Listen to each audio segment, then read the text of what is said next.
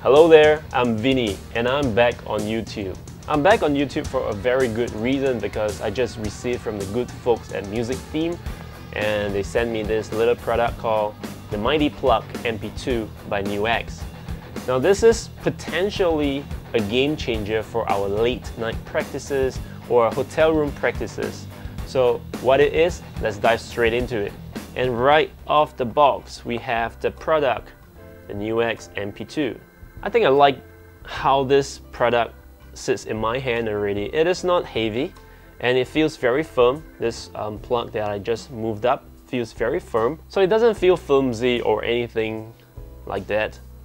Has a few switches here and there. Oh, and there's a rubber pad at the back. I like things that has a little rubber pad because when you put them on your table, it doesn't slide around. So that is good. What else do we have in the box? Oh, we have the USB cable. Let me see. Right, so this is the micro USB, not the USB-C. So you got to take note. And from my experience with many products, micro USB comes in two types. One that allows only charging and the other allows you to transmit data. Okay, what else is in the box? Some sponge to hold the thing. And finally, the most important thing. Yes, you guessed it, the instruction manual. Let me tell you one thing about the instruction manual. We all skip reading the instruction manual. I'm sure you're guilty of that. So yep, so the instruction manual is definitely going to contain a lot of things that we need to learn in order to use the product without asking, why is my product not working? So, but don't worry, I have read the instruction manual, so we're going to dive straight into reviewing this Mp-2. So in order for the Mp-2 to work, it is actually paired up with my iPad. It's an app on the iPad. So this thing sends a Bluetooth MIDI signal into the iPad or vice versa. So I can set every single thing on my iPad into this thing. But without, if I'm on a holiday tour or an overseas trip, right, without the iPad, I can still use this device. Because once you have set your 4 different settings for your clean, overdrive, distortion, and your acoustic guitar simulator, it will be stored in this thing. So I don't actually need to flip this thing up all the time. I only need this if I want to set some settings and I want to use some of the functions. I will go through the other functions later on, but let's learn how to use the Mp-2 first. Now the first thing to note is that the Mp-2 is plugged into your 35mm audio cable, stereo audio cable, the typical headphone cable, because this is designed for you to plug straight into your earphone when you practice at home or in the hotel, right? So here I have a 35mm audio cable. All I need to do is to plug it in and that's it. But let's say you have a big 1/4" cable. All you need to do is to get a converter that can convert the 1/4" into a small 35mm plug, jack. Plug or jack, I can't remember. Right, so how do we do this? First, we press and hold the power button and it comes up green.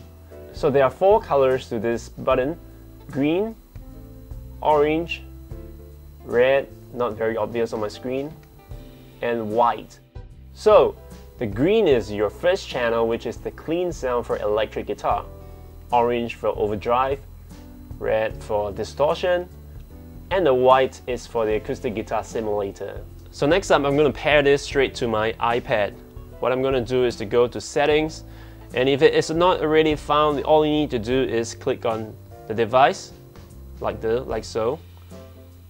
And now it's connected. And you will notice it says NUX Mighty Plug MIDI. So it actually is not sending any audio signal, unlike what you think Bluetooth will be working as most of the time, right? So right now it is only transmitting MIDI signals through back and through this device and your iPad. So here on, I can now go on and set all 4 settings that I want to set. So I'm going to plug this straight into my guitar and we're going to have a listen to the different sounds that I've set for you. Okay, cool. So now we're plugged into the device.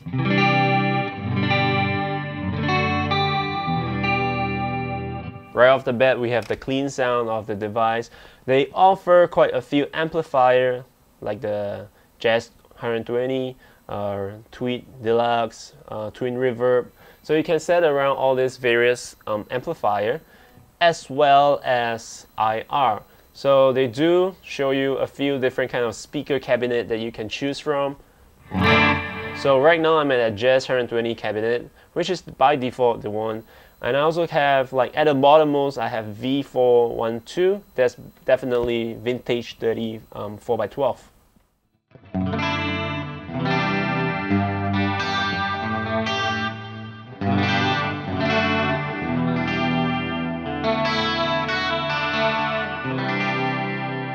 Forgot to mention that I've actually set with some modulations, and I've set with some delays and reverb already into my system. So maybe I should just turn them off and show them how it sounds. So right now, and as well as I included noise gate, and this noise gate doubles up as a noise gate and as well as a compressor. So in this case, I'm setting it more like a compressor. It's not exactly a compressor, but it works pretty much like one from how I heard it. So anyway, yes. So now it's just the amplifier and the IR. So this is a your Roland Jazz Chorus with the V412 cabinet. Let's go back to the Jazz Chorus cabinet.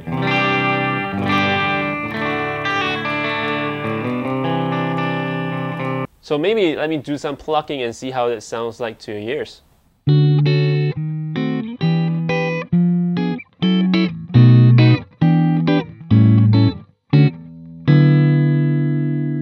I mean, it sounds very decent for something that is this small. Alright? Right, so now I'm going to put back all the various effects that I've set previously. I have set a noise gate, like I mentioned, works more like a compressor here. You can also choose to add more effects. So your Univibe, tremolo, all that stuff. Distortion one, I guess, is DS1. And TS drive, tube screamer, etc. So maybe you should try it with a bit of TS drive. So anyway, that's modulations. Yes, I have my phases, chorus, stereo chorus, and all the cool stuff. I'm not going to use that now. Delay, just showing you. I have ping pong delay, digital delay, tape and analog. And I also have a lot of spring reverb options. I have room, hall, plate, spring, shimmer. Shimmer is something that is of trend recently because I don't know where it started, but it's nice. Let's have a listen. Maybe putting more in the mix.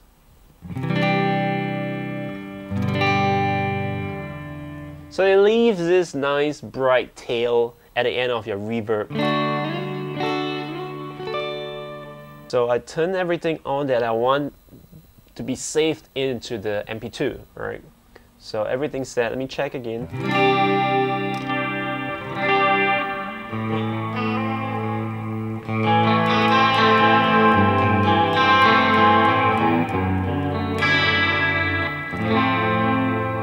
Right, I'm happy with that, so I'm going to save it and I'm going to hit the save button.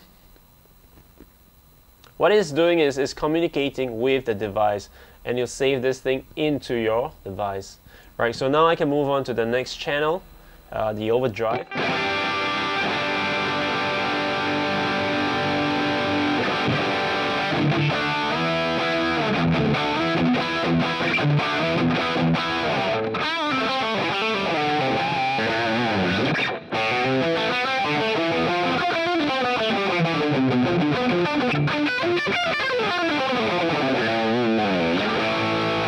And that is all coming through this Plexi amp with my TS drive and this is Marshall 1960 cabinet, alright, with a little bit of digital delay, reverb hall, and I did add a noise gate there to suppress the noise coming through the signal.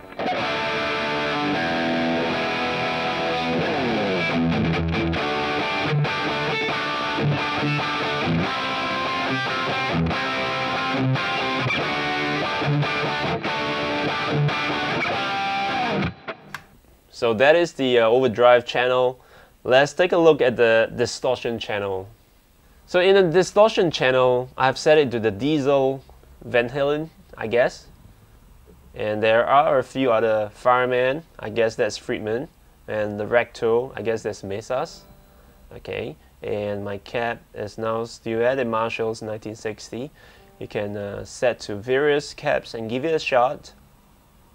So this is, and also, yes, noise gate is on, reverb is on. Let's hear it sounds.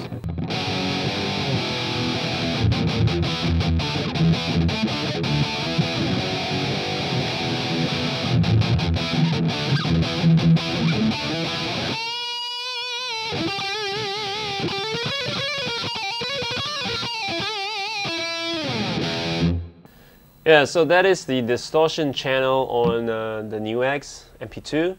So finally we reached the acoustic simulator channel, and in this case they offer a lot of various models after famous guitars, famous acoustic guitars. And I'm going to choose the Martin D45, and my amplifier is this Optima. And let's hear how it sounds.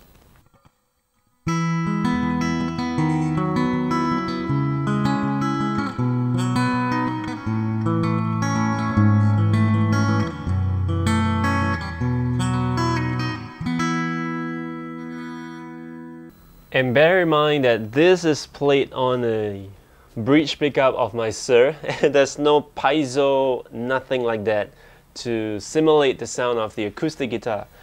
I mean, it's not the best acoustic guitar sound that you can get, but I think it's pretty good. So on top of just offering sounds for your electric guitar, this thing actually works on your bass as well. And then there's the pop, rock and funk settings that you can set. So the next thing I want to talk about is their metronome system. Unlike a regular metronome that plays the standard sound over and over, it allows you to have a little bit more fun with a drum machine. For metal, blues, swing, rock, ballad rock, funk, R&B, Latin, dance. That's the 808 sound, right? And of course you can do your tap tempo, or you can set the tempo by dragging this bar left and right, and the volume up and down. And finally, moving on to the third tab of the Mighty Plugs app, we have Jam Tracks. And as you can see, there's a list of songs that NUX has put up for you to jam to. And oh, thrill disappear. Thrill disappear, if you catch that joke. There are also the artist tracks. These are written by artists of NUX. So again, feel free to jam along to them. One thing to note is that you actually don't have to limit yourself to jamming to only NUX tracks. You can use this as a regular Bluetooth device and jam to any track you can find, maybe on YouTube or Spotify, and it will work. And finally, you have the settings tab that allows you to choose your various settings, the sound settings, etc. You can also go into your audio settings. It actually allows you to do reamping, because this micro USB port here actually allows you to connect to your computer and works with all your DAW. So that could be a very good, useful situation where you need an audio interface. You use this and connect directly to your computer. And that's all I have for you for this NUX Mighty Plug 2. So I mean, I've been talking about all the pros of this little product, right? Let me talk about some of the things that I don't like about this product. If you use a Ibanez Jam, the Steve Vai model, namely this one, you will not be able to plug it in. I've tried it, it doesn't go in because this is just simply not long enough. This jack here is simply not long enough to go into a recessed jack hole like this one. And also, this is especially to you NUX. Since this is already accepting my guitar signal, wouldn't it be nice to just throw in a guitar tuner in the app so I can tune my guitar as well, rather than relying on a separate, a clip-on guitar tuner per se. That means I have to carry one more device when I'm on my holiday trip. But yeah, other than that, I highly recommend this product to anyone who just start out, wants to explore a little bit about what various effects sounds like and how you can tweak them. This is one way to go. and you don't have to burst the bank because this is a sub $100 product. So it is very cheap and affordable and forgettable in time to come when you have a better product. So I hope you like my review of the Mighty Plug 2. If you like it, give a thumbs up. Let me know what you think about this product in the comment below, and I'll see you in the next video. Bye.